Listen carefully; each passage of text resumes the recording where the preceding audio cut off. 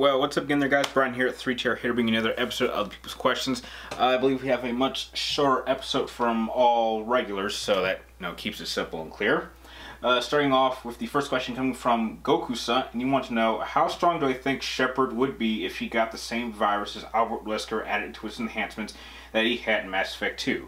Well, I would just say he would just have some super strength. There's really no real way to measure that. I guess he would have... I guess he would have some super speed, but it would be somewhat limited. He could only use it in short, controlled bursts.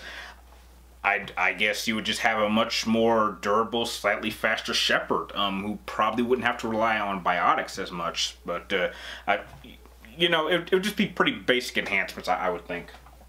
Your next question comes from Macha Wesker 17. You want to know, now that I've finished Andromeda, which is my favorite character from the game? My favorite character would probably have to be Jaal. I hope I said that right. He's definitely my favorite character. I absolutely really love the Angaran race. Some people don't really like their look. I don't mind. He was kind of my... he's certainly no Garrus, but I would say he's probably the closest character we have to a Garrus in terms of loyalty, in terms of character development. Just absolutely wonderful character. I didn't take him on the final mission, but I was definitely focused on getting his loyalty missions out of the way first. Plus, I also thought it was pretty nice that we got to meet his family and got to meet his mom. I thought that was kind of cute. Next question comes from Zyborg136. He wants to know, what are my thoughts on the trailer for the reboot of Stephen King's It? I don't really have many thoughts on it because I didn't see it because I've never seen it. All I know is that it's some freakish clown that's terrorizing children. So I haven't seen the trailer, and I don't really have any intentions on ever seeing it.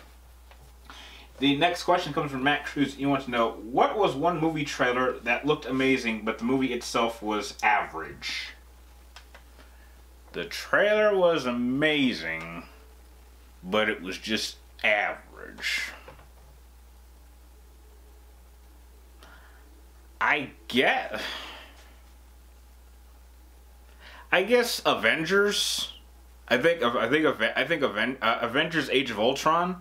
Marvel always does a pretty good job with their trailers, but I've only seen that movie really once, and I thought it was kind of basic. It didn't really feel like a massive improvement. We had already seen an Avengers movie, and I gotta admit, I really wasn't all that impressed. I didn't think it was a bad film. It was just something I didn't need to see a second time. The next question comes from HydroGoBlood881. You want to know, if I had to give Cid from Final Fantasy VII a lightsaber form, which would it be?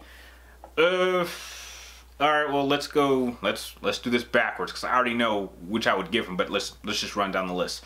Number 1, would not give him Form 7 Juyo. He's not aggressive enough, and you have to master multiple forms in order to even use Juyo.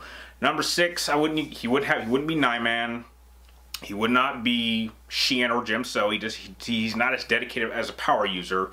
He's not as fast-paced and as innovative for Ataru Form 4. He's not nearly as defensive as 3. He's not as precise as Form 2. So really the only form he really could have mastered was probably Xi-Cho. It's pretty much built to deal with multiple opponents at once, and seeing how he fights with a group against multiple enemies, then it seems like the proper form to use for his spear. So I would probably give him Xi-Cho. Next question comes from Santiago Scarpino. You want to know, which of the following Dragon Ball movies do I prefer? Mystical Adventure, Path of the Ultimate Power, or Dragon Fist Explosion? I'm not even sure if those are real Dragon Ball Z movies, Dragon Ball movies, but I've never seen a Dragon Ball movie. I've seen Dragon Ball Z movies that are non-canon, and I even saw the 2 Dragon Ball movies that are connected to the Super series, but I've never actually seen a Dragon Ball anime movie with Little Goku. And the next question comes from JDS Forces 96. He wants to know, am I going to watch the live-action adaptation of Ghost in the Shell? No.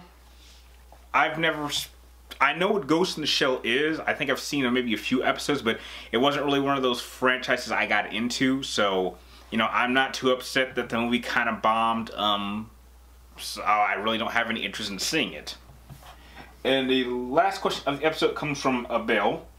And he wants to know, would I put Cole back into my Versus series if I covered his vampire powers in Infamous 2 Festival of the Blood expansion? Now, we've done Cole twice. I can't really think of anyone I would put him up against. There's no one in the Infamous franchise I would want to put him up against. I know that some people want me to use Alec Mercer, but I think Alec Mercer is a bit too powerful for him. I mean, someone who can just absorb people, that would be kind of difficult for Cole to deal with, even with the amount of powers that he has. I mean, he would pretty much have to. The only way he really could win is if he kept himself at a distance the entire time. And I think that Alec Mercer, in his base form, can move pretty fast. I mean, the guy can walk up walls and has all these freaky transformations. I think that might be a little bit too much for Cole to handle. So, no, I don't think I need to use Vampire Cole in any Versus matchups that I plan to do in the future. And with that, those are the questions that you guys sent for this episode. I'd like to thank you guys for making this episode possible. If you guys have any more questions you'd like me to answer in next week's episode, be sure to type them in the comments down below. But make sure you get them into me before next Wednesday before I start filming this. And like always, thank you guys for watching. You're awesome, and I'll see you next time.